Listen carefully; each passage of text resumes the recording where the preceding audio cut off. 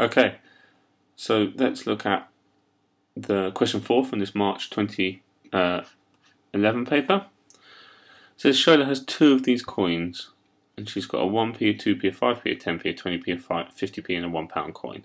The value of one coin is 10% the value of the other coin. Work out the possible total amounts she could have. Well, you have to think quite carefully about this one. This is quite tricky because you can have different combinations.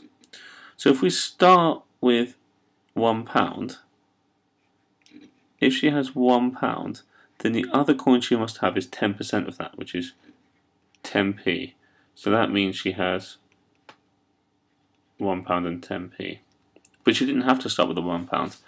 She could start with a 50p. So if she started with a 50p, then 10% of the other coin must be 10% of that. So divided by 10 is 5p. That means she could have 55p. She could have started with a 20p instead. Do you see the pattern of what's going on now?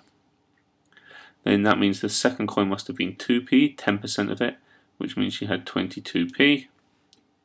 Or the biggest coin in her hand could have been a 10p, which means the other coin must have been a 1p, and she has an 11p. She can't have had a 5p coin in her hand as the biggest coin. She could have had a 5p with a 50p, but as the biggest coin, she couldn't have had a 5p like that, because you can't. 10% of 5p is half a p. It doesn't make any sense. So you can't have half a half p or halfpenny or something. It doesn't exist anymore. So they're the only combinations she can have. So she can have £1.10. She could have 55p. She could have 22p, or she could have 11p.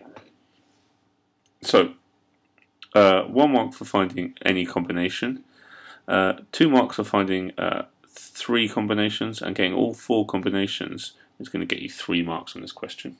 So have a quick think about if you understand how I've worked through and how I've worked logically.